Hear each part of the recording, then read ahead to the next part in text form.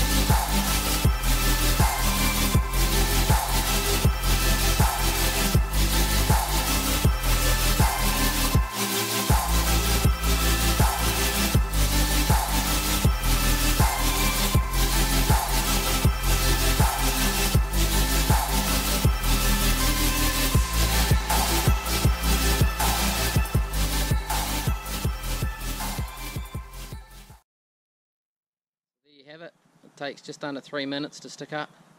Like I was saying, as it's a multi-pitch tent, the inner is attached to the outer. There is a gap in between them, but this just makes it super fast when you're sticking it up, especially if you're up in the tops or when the weather's turning nasty and you need to just get the tent up nice and quick. This will do it. So yeah, I'll show you a bit inside, eh? It's got one main zip. As you can see there, it's got one main vent. So it's obviously got the inner fly there, and the ground sheet. I don't know if you'll be able to see, but I don't know if you can see up there. That's what I was saying, was it's attached to the fly on the outside. Same down there at the bottom. And like I was saying, you can take this middle section out and just use it as a bivvy. So it's got one zip. If the camera will do it justice or not, but it is very roomy.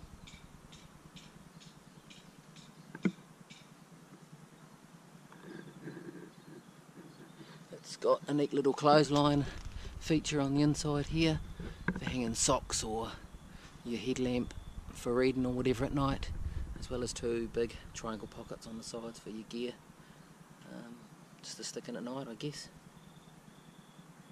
So yeah, I hope that's helped anybody out that's looking for a lightweight one-person tent.